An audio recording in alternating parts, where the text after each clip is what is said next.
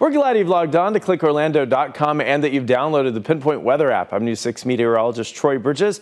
Warming to a high of 86 degrees today after starting off with plenty of rain in the morning hours. We'll see most of that rain taper off and expect a mix of sun and clouds late in the day, especially late in the afternoon and early evening.